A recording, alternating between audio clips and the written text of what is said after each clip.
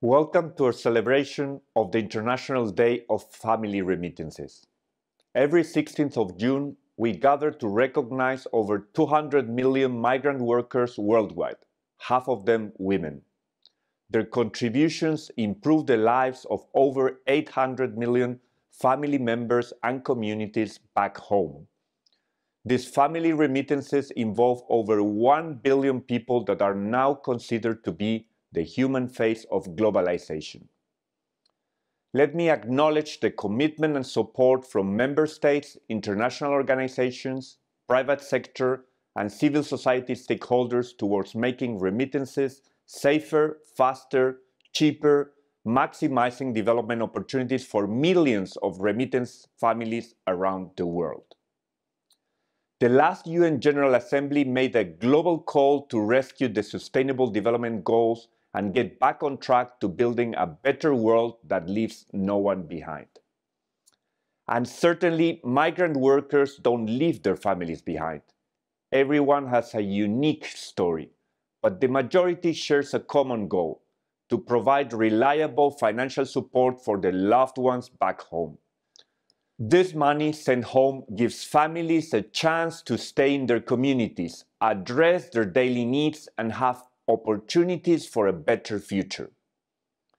Past and recent crises have shown us that individual $200 sent back home every month are nothing short of a lifeline. Remittances can make the difference between remaining poor or getting out of poverty. They ensure improved nutrition, health, housing, sanitation, and most importantly, support education and a better future for new generations.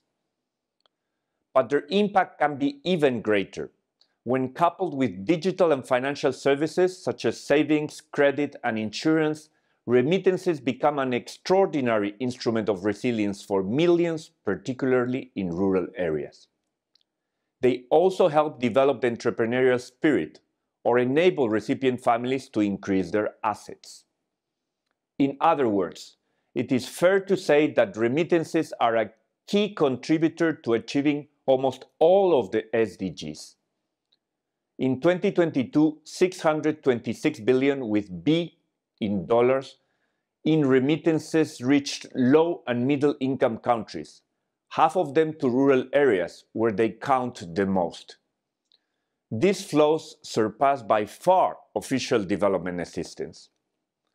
The development challenge from now until 2030 is to maximize the multiplier effect to approximately $5 trillion with T in remittances expected to be transferred. Stronger partnerships between governments, the private sector, and civil society are crucial to make remittances count even more. Through these partnerships, we will engage 1 billion people towards our common goal of rescuing the SDGs by 2030. At IFAD, we remain convinced that we can do this, one family at a time. Thank you.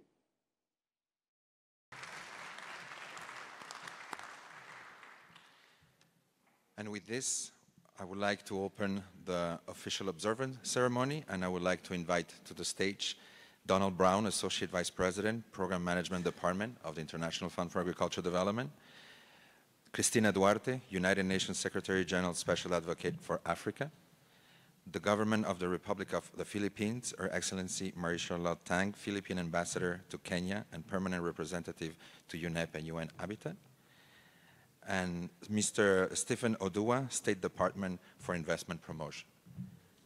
Kindly ask you to come to the stage.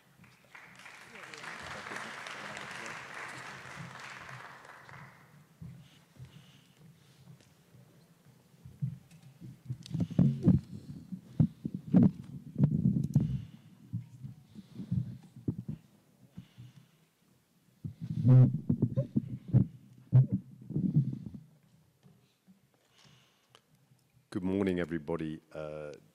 Excellencies, distinguished representatives, ladies and gentlemen, all protocols observed. So I'm very pleased today to welcome you all to this important event observing the International Day of Family Remittances. after 5 years without an in-presence forum, we are finally being able to celebrate this day in person within a new edition of the Global Forum on Remittances, Investment and Development. 5 years ago, in 2018, the UN General Assembly unanimously endorsed the resolution creating the International Day of Family Remittances. But maybe not all of you know that this day was first proclaimed at an IFAD Governing Council in 2014 and then brought to the General Assembly with the coalition of champion countries, many of whom are represented today. Since the endorsement of the IDFR, recognising the contribution of over 200 million migrants to the well-being of 800 million family members and their respective communities, remittances have been acknowledged as the human face of globalisation. In line with the last UN General Assembly global call to rescue the Sustainable Development Goals and get back on track to building a better world that leaves no one behind, and given your presence here this June 16th, 2023, I would like to invite you all to confirm a collective commitment to foster the developmental impact of family remittances. The second part of the morning today will be dedicated to further unleashing the role of migrants and diasporas in the achievement of the 2030 Agenda for Sustainable Development. As IFAD's president reminded us during the opening of this event, migrant workers don't leave their families behind.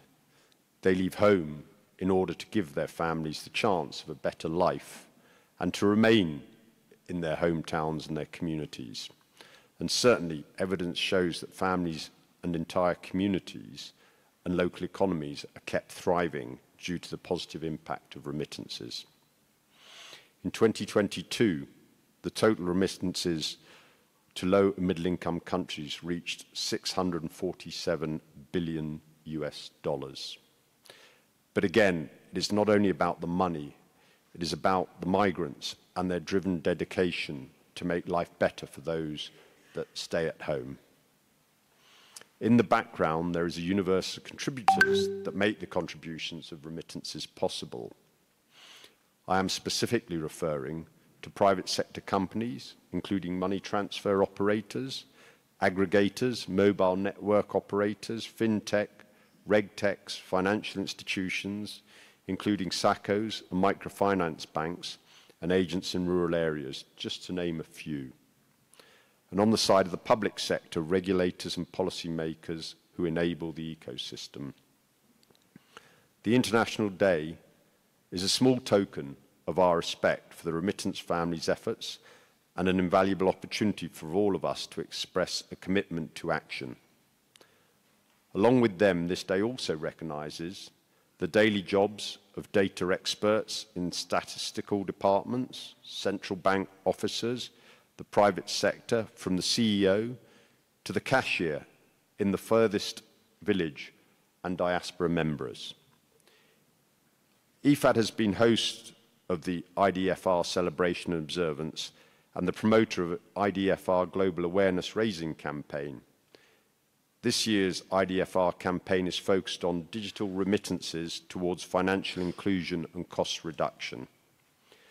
So we draw your attention to digitalization and the use of mobile technologies for the international remittances that have significantly increased during the pandemic, but represent less than 3.5% of total flows, 3.5%. With the help of mobile wallets and online platforms, remittances can be sent and received instantly, securely, even in remote areas, and mobile money remains the cheapest transfer method at 3.73%, thus confirming the real possibility to reach the 3% SDG 10 cents related to remittances by 2030 through innovative, inclusive and far-reaching transfer methods. Today we take this opportunity to call upon governments, private sector and all stakeholders to take concrete action, hopefully through partnerships towards the commitments on remittances that are ongoing priority at local, national and international level. In conclusion, and while taking this opportunity to invite everyone to join us today in celebrating the International Day of Family Remittances, it is my honour to welcome key distinguished guests this morning who are with us to celebrate this auspicious day. Cristina Duarte, United Nations Secretary General and Special Advisor for Africa. Stephen Adua, State Department for International Investment, as well as Maria Charlotte Tang, the Philippines Ambassador to Kenya. So with that, I would like to invite Christine up to say a few words.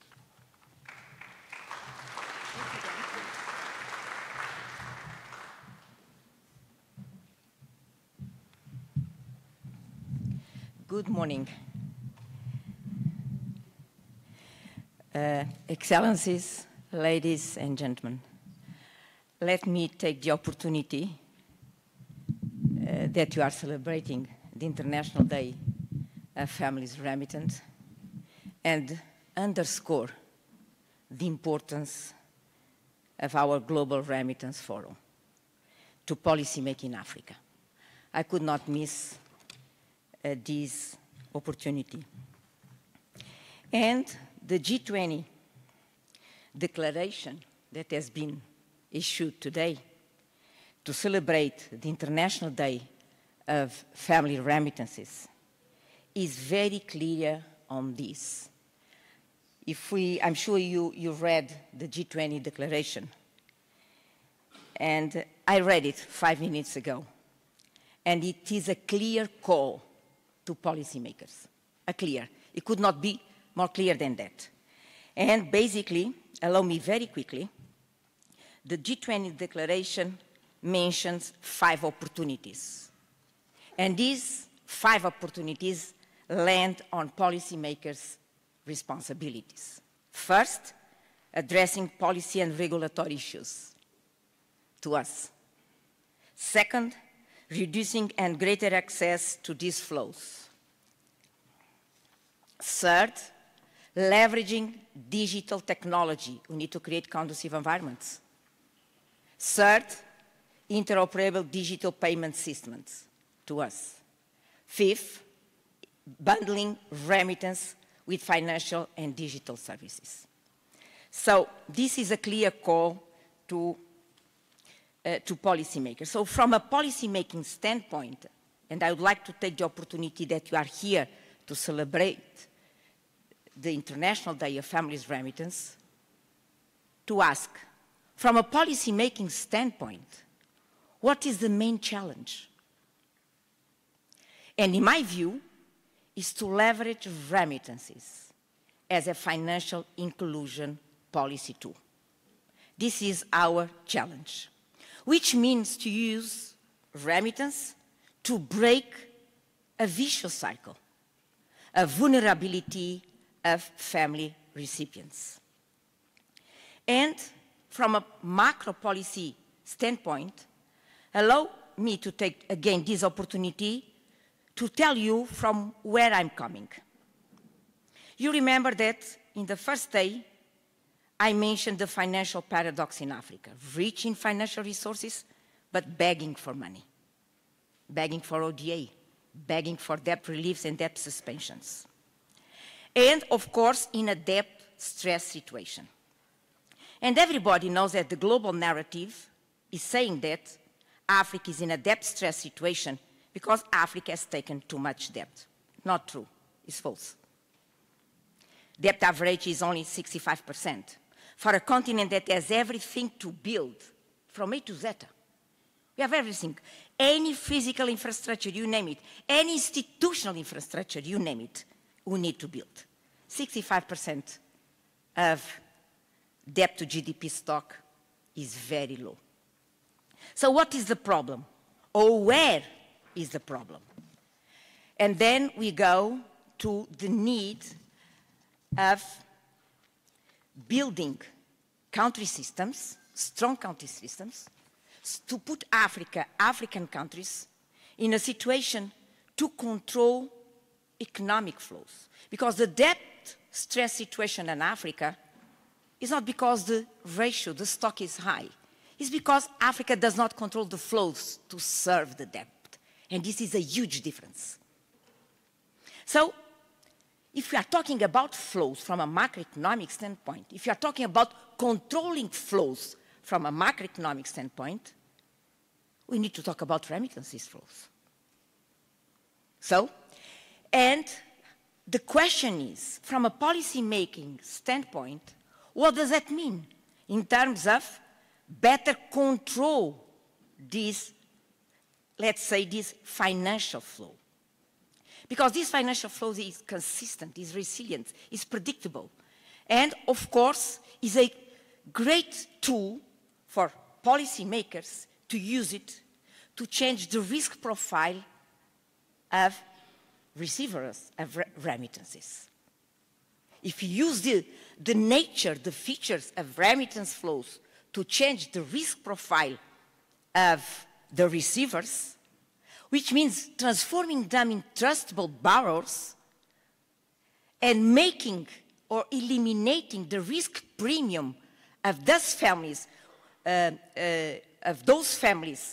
usually they pay when they ask for a loan, meaning that I'm creating an expansion trajectory for those families.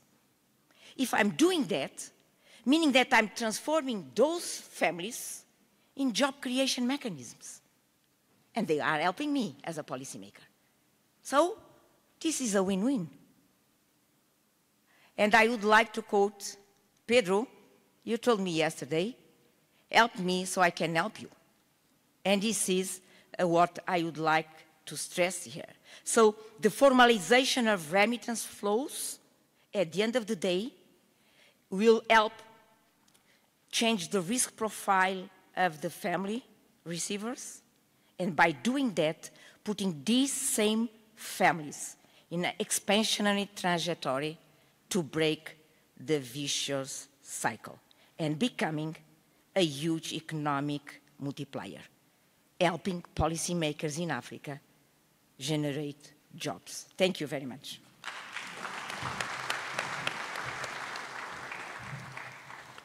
Thank you, Christina. And with that, I'd like to invite up Marie Charlotte Tang, the Philippines ambassador to Kenya and the permanent representative to UNEP and UN Habitat, please.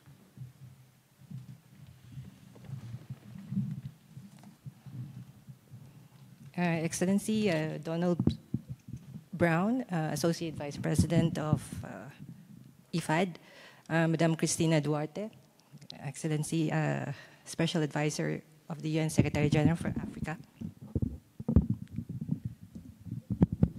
Oops.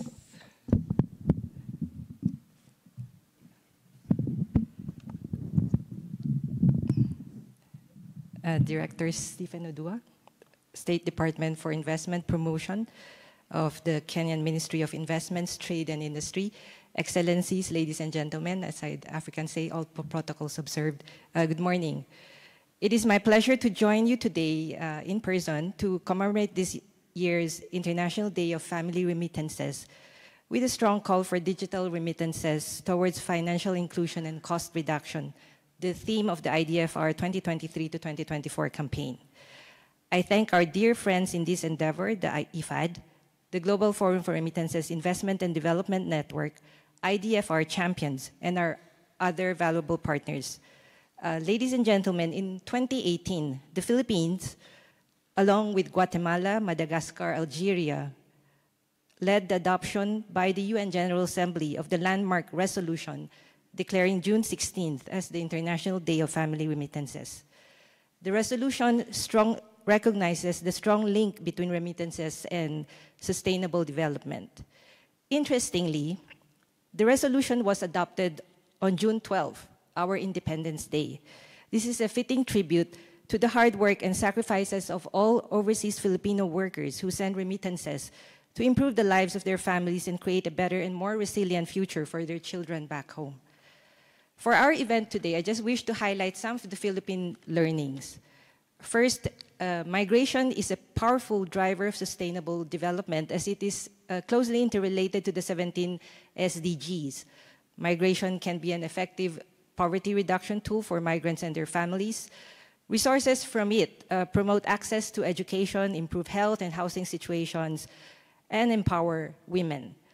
Migration can make significant contributions to development efforts in both countries of origin and destination, as migrants bring significant benefits in the form of skills, investments, competitiveness, and cultural diversity.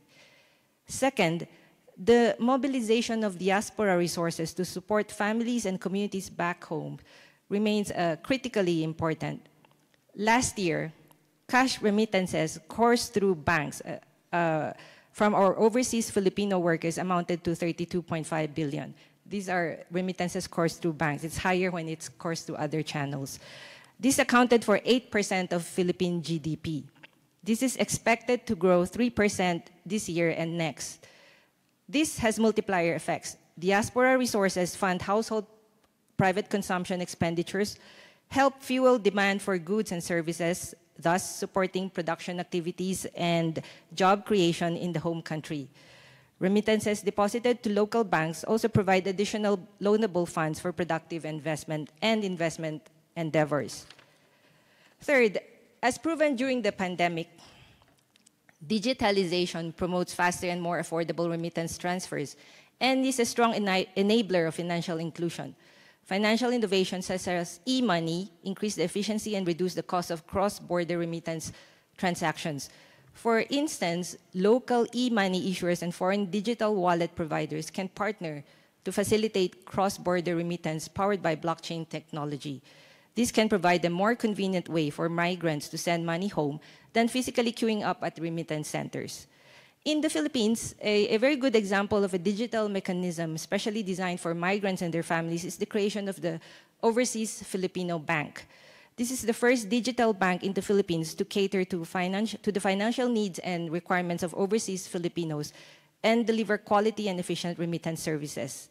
With the platform, overseas Filipinos are given an option to have a more convenient way to bank, invest, and access credit assistance.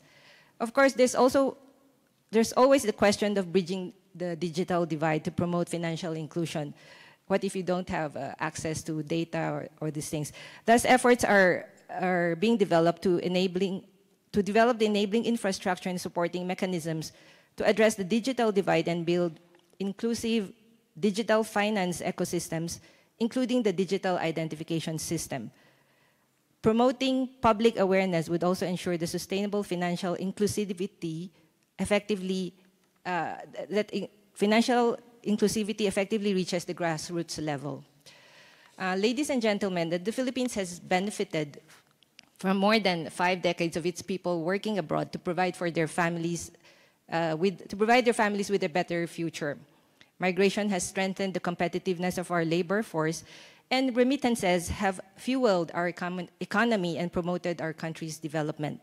However, our government is also fully cognizant that migration for work is a temporary option and that our migrant workers should be fully reintegrated upon their return home to become empowered members of our domestic economy.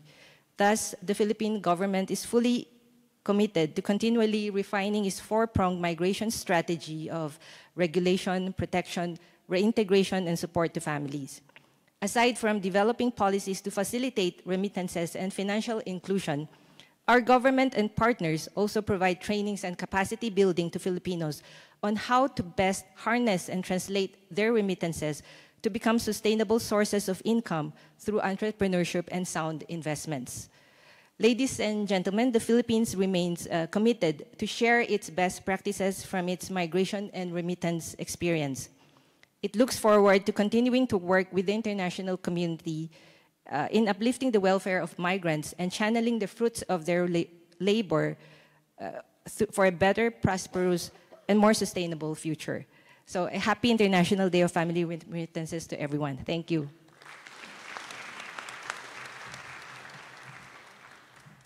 Thank you very much, Marie-Charlotte. So I would like to now invite Stephen Odua up from the State Department for Investment Promotion. Thank you, Stephen.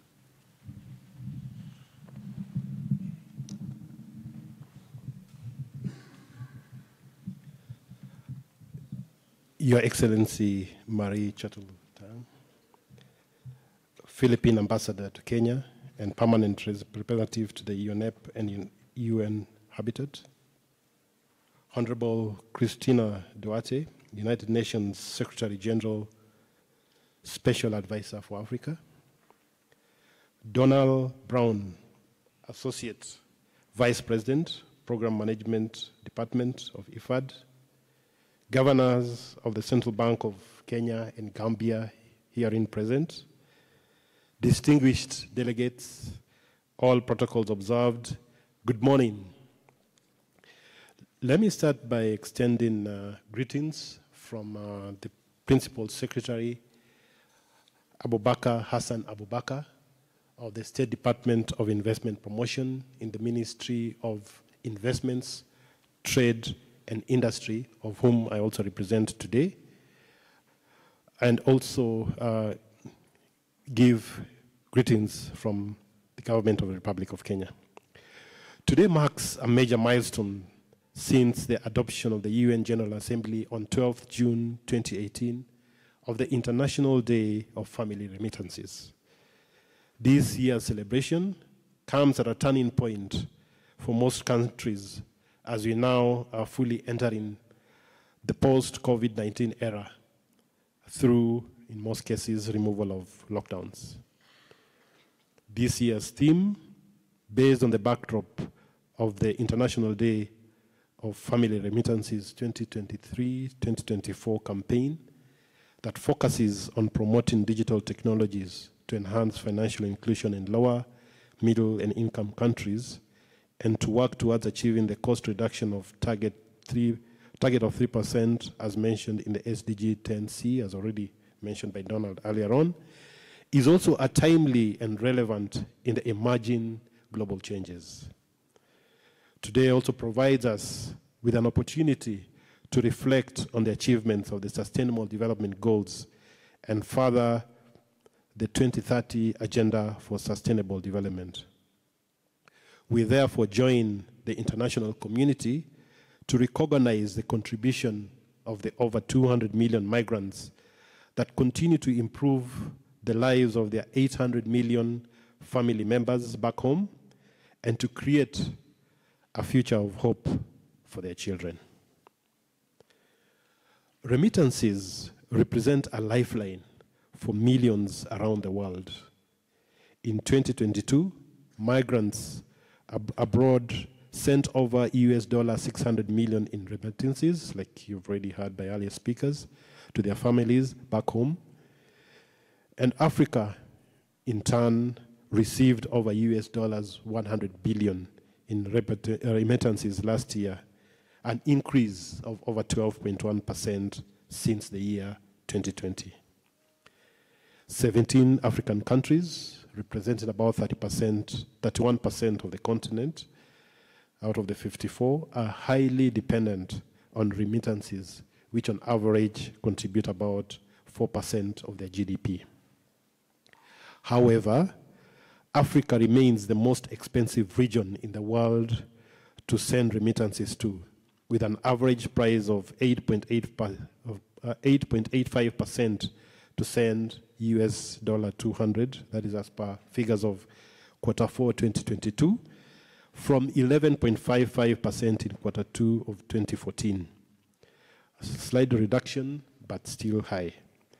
It is thus imperative to recognize the positive impact of digital remittances, not only on reducing transfer costs, but also on enabling financial and digital inclusion amongst the most vulnerable groups of senders and recipients.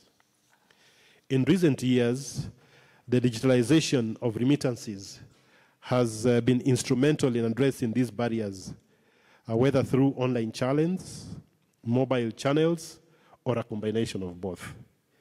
Beyond the reduction of costs, remittance digitalization bolsters linkages with other digital financial services, building longer-term financial resilience for remittance users.